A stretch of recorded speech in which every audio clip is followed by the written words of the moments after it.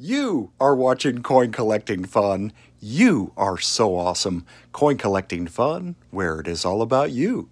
You and more you. Coin Collecting Fun, the king of hobbies and the hobby of kings. It's not about me. It's not about it's not about mine. It's about you. And that is why this video is designed especially for you. Hit that like button and subscribe. It really helps out the channel and is greatly appreciated. And after this video is over, check out the link below this video in the description section to see a cool coin from the Philippines. That video currently has over 2,100 likes, over 6,800 comments, and over 64,000 views.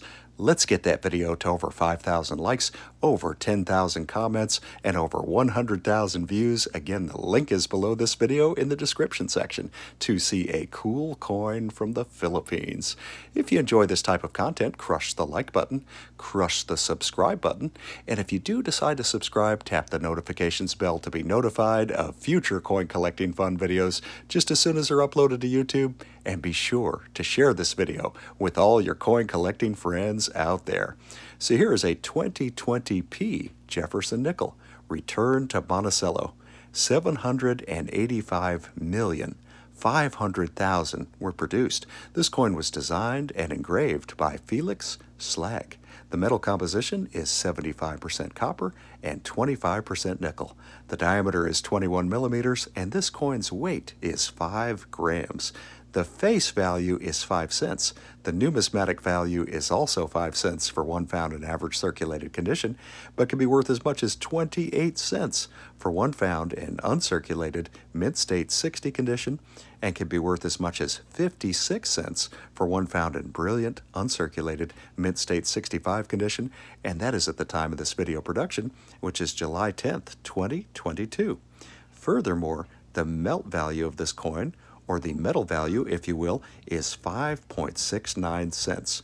We are currently enjoying a look at the front of the coin, or you may call this the obverse of the coin, or simply heads, where we see Thomas Jefferson, "In God We Trust," the word liberty in Jefferson's own handwriting, and the minute year of 2020. That is when this coin was produced. And then just below the minute year of 2020, the mint mark P representing the Philadelphia, Pennsylvania Mint. Now let's go ahead and flip this coin over so that we may enjoy a look at the back of the coin, or you could call this the reverse of the coin, or simply tails. And what a beautifully designed coin this is, both front and back, both obverse and reverse, both heads and tails.